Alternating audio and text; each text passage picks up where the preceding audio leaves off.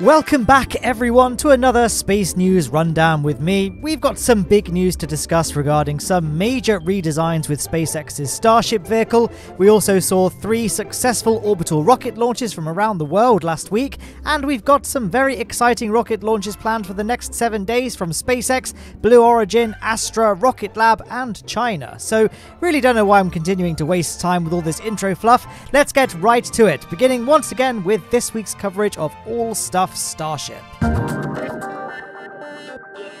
Last week began with crews continuing to work on the first Starship that SpaceX planned to send to orbit, ship number 20.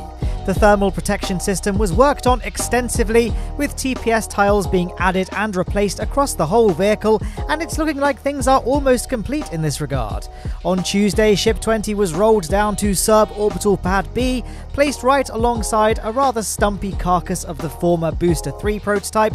In this shot here, it's missing its upper methane tank, which was removed and subsequently chopped up at the beginning of the week. One can only assume that the remaining liquid oxygen tank was left in place so that SpaceX could prioritize the move and testing campaign of Ship 20. We can expect to see this testing begin shortly. Our hope was that we'd see things begin last week, but after those closures were cancelled, we're now looking at the primary testing date of the 24th of August, with backup dates on the 25th and 26th. We're assuming it'll be the standard fare of ambient pressure testing, cryoproofing, and then static fire testing, possibly from both the main tanks and the header tanks. If SpaceX managed to knock out all of these tests in just a week, then it would be a record for them, but given Elon's drive to up the production to the rapid rate required to build the multiplanetary Starship fleet, I certainly wouldn't be all that surprised to see SpaceX at least attempt to get all of the testing done in 1 week. Ship 20 represents the upper stage of the orbital test flight vehicle. The first stage is, of course, Booster 4, which right now is sitting inside the high bay, but that could change as early as today, Monday the 23rd of August. An intermittent road closure is set for between 9:30 AM to 11:30 AM, which SpaceX may use to roll Booster 4 out to the launch site. Alternatively, they may use this window to roll out some of the cryo shells for the GSE tanks. It is important to note, though, that the longer Booster 4 hogs up space inside the high bay, the more delay goes toward the building of Booster 5, components of which have been spotted across the construction zone. The high bay is currently the only structure big enough to assemble these gargantuan first stages, so Booster 4 will need to move out sooner or later. It would be nice to have a bit more space in the high bay, but luckily we already know that SpaceX planned to build a second, much bigger high bay, and rumours currently suggest that this should start having steel erected for it as early as September. And last week we saw work begin on its foundations. Once this so-called Gigabay is operational, we might see Super Heavies get built much more rapidly. Time will tell. Stage 1 and 2 of the orbital rocket aside, Stage 0 is also coming along well too. Stage 0, for those that don't know, is the name SpaceX have assigned to all the launch infrastructure required to support a Starship launch, as well as the first and second stage landings. This includes the gigantic launch tower, launch table, and all ground support equipment, and of course Mechazilla, the incredible arm system that will catch both the Super Heavy and Starship when they return to the launch zone after flight. We probably won't see Mechazilla used for a little while yet, certainly not for Booster 4 and Ship 20, as those will just be landing in the ocean, but we will definitely need the launch tower itself for the first orbital flight test. Work continues on the tower in preparation for the attachment of the quick disconnect arm. We've seen a hinge installed on the south side of the tower, in addition to continued work adding all the necessary piping and cabling to the inside of the structure. Once all these fiddly bits are complete, I imagine it'll take SpaceX relatively no time at all to get the external cladding in place, and we'll start seeing the tower look a little bit closer in appearance to the amazing renders created by awesome community members like Eric. Make sure you check him out on Twitter, as well as all the other amazing artists that feature in space this week. Links to all are in the description.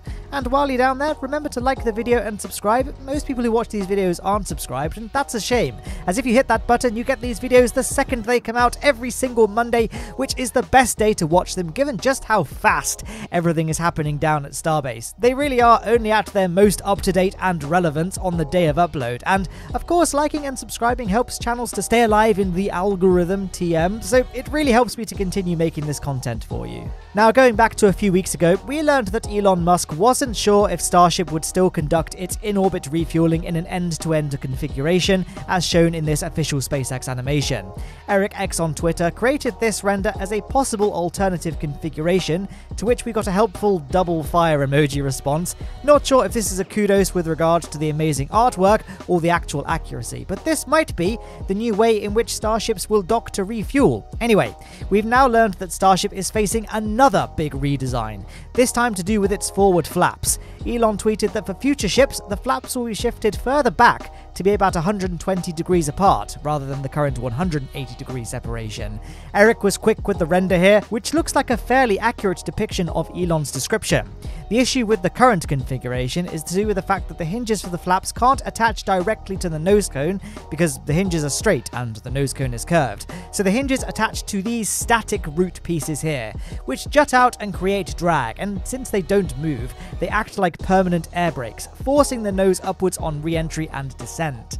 SpaceX's fix for this is to move the flaps up to the side of the nose cone away from the airstream, changing the angle of the static part so that it doesn't affect the airflow quite so much, and at the same time they're moving the front flaps closer to the tip of the rocket, making the whole vehicle a little bit easier to control.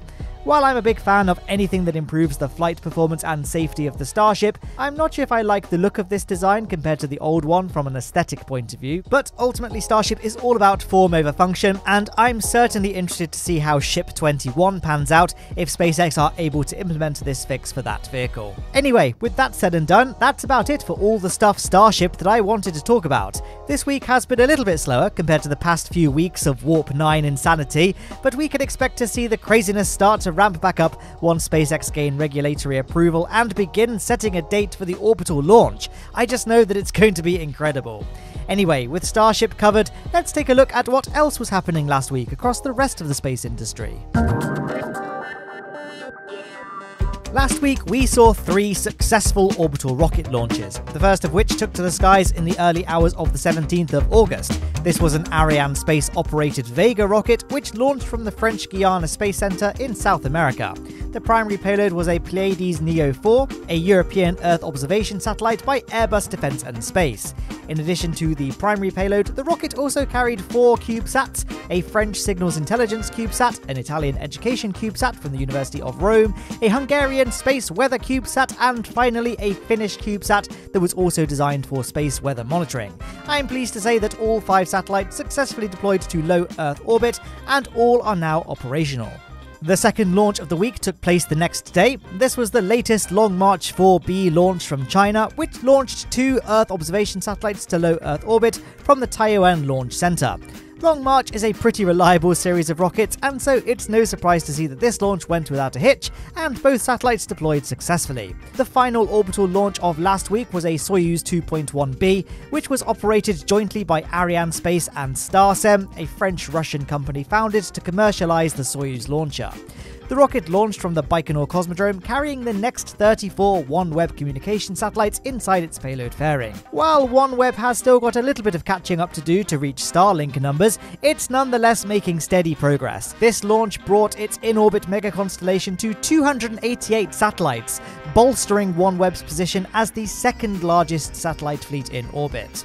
Aside from launches, we also had an extravehicular activity last week. This was at the Chinese Shenzhou 12 space station. This saw crew members Nai Haisheng and Liu Boming, I really hope I said those names right, conduct the station's second spacewalk to install footsteps and a workbench to the station's robotic arm, as well as a pump set for its thermal control system, and to conduct work on the panoramic camera.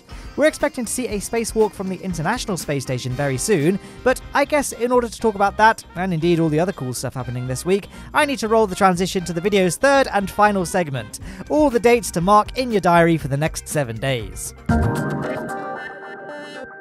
We'll begin with the orbital launches expected this week. Tomorrow, on the 24th of August, we should be seeing the latest Long March flight from China, a Long March 2C, taking flight from the Jiuquan launch site in China, which will carry 2 communication satellites to low Earth orbit. Next up, we have a very exciting one, the third Rocket 3 orbital launch attempt. We've been following Astra's development of their small-sat launcher for a long time now on Space This Week. They've so far made 2 orbital launch attempts. The first one ended rather abruptly when the first first stage engine failed and the rocket came tumbling back down to the ground in rather explosive fashion. The second launch went much better, almost getting all the way into orbit, but just failing at the last moment. I think it's a fairly safe bet that this time Astra will get their vehicle all the way into orbit with this attempt, though it would be nice to maybe get an official live stream of the launch rather than just a series of admittedly charmingly enthusiastic tweets for each major milestone of the flight. The rocket is all ready to go at the Alaskan launch site, and I'm sure you'll all join me in wishing Astra the very best of luck. The day after Rocket 3, on the 28th of August, we'll see the next SpaceX Falcon 9 launch. The primary payload for this mission will be a SpaceX Crew resupply vehicle, which will make its way to the International Space Station, carrying an assortment of equipment and experiments to the station. Joining the cargo dragon for the launch will also be 3 CubeSats, a British Signals Intelligence prototype CubeSat, an Australian technology demonstration CubeSat, and an American education CubeSat. It's been a little while since we got to bear witness to a Falcon 9 launch, so I'm definitely looking forward to watching this one. The final launch of the week will be Rocket Lab's latest Electron mission, titled Love at First Insight, which will be the second of 4 dedicated launches for Black Sky, an American geospatial intelligence service. The rocket will carry 2 of Black Sky's Earth observation satellites to low Earth orbit. However, right now we don't have a confirmed launch date and time for this mission beyond a vague late August window. Since this week contains all but 2 of the remaining days for August 2021, there's a fairly reasonable chance that it'll launch over the next 7 days, but definitely keep checking Rocket Lab's social media for updates regarding this one. And now it's time to talk about everyone's favourite fairground ride builder, Blue Origin. They'll be launching their only rocket they've ever managed to build in their 21 years of existence to a suborbital trajectory, because despite being an older company than SpaceX, they've still never built a single orbital rocket. Yes, I'm talking about New Shepard Flight 17, which will carry 18 commercial payloads inside the crew capsule, 11 of which are NASA supported, as well as an art installation by Ghanaian artist Amoako Boafo, which will be on the exterior of the capsule. I shouldn't be too harsh on New Shepard, to be fair. It's built and operated by a very talented and dedicated team. I think a lot of us are just becoming increasingly disillusioned to Blue Origin after their behavior towards NASA and SpaceX, following SpaceX winning the Human Landing System contract. It started out with the production of infographics talking about mission features that were quickly either explained away or just completely debunked by Elon Musk, and now last week they declared that they would be suing NASA, and therefore by extension the American taxpayer. This frankly bizarre move to sue NASA will presumably tank Blue Origin's reputation in the eyes of the agency, and give them cause to think twice about considering Blue Origin for any future space contract. This lawsuit isn't just alienating the general public, but also it would seem that it's leaving a bitter taste in the mouths of those who actually work at the company too. Take Nitin Arora, a lead engineer in Blue Origin's Human Landing System team, who announced that he was leaving the company and jumping ship to SpaceX. Now, there's every chance that the timing of this was just a coincidence, but I think we need to face the fact that Blue Origin has existed for 2 decades now, yet has never placed a single payload in orbit, nor do they have a single orbital class rocket to show for their lengthy existence. In less time, SpaceX have built 4 orbital class rockets: Falcon 1, Falcon 9, Falcon Heavy, and of course Starship, and while yes, Starship has not flown yet, it's certainly a lot closer to launch than New Glenn. We're talking only a few weeks until its maiden flight. I'm just glad that SpaceX have their own interests in Starship development, so that this lawsuit shouldn't affect the development of Starship too much, but it's a shame that Blue Origin turned to litigation and hit pieces rather than actually demonstrating that they're capable of actually building rockets that can do actually useful things, rather than let their owner dress up like a cowboy and play with ping pong balls. But, you know, I'm still excited for New Glenn. At the end of the day, all competition is good, and it does look like it would be a pretty cool vehicle to watch, but man, come on Blue Origin. Get it together. Anyway, kind of long tangent about Blue Origin out of the way. I mentioned earlier that this week would see another spacewalk from the International Space Station. This will take place on the 24th of August and will last just under 7 hours. Crew members Akihiko Hoshide and Mark Hay will embark on a spacewalk to install a bracket to the port for truss ahead of the next ISS rollout solar array delivery. Here's hoping this all goes well. But I think that's it for all the launches and news that I wanted to touch on this week, though I'm sure more stuff will transpire as the days go by, and we'll have even more things to reflect on in next Monday's episode of Space This Week.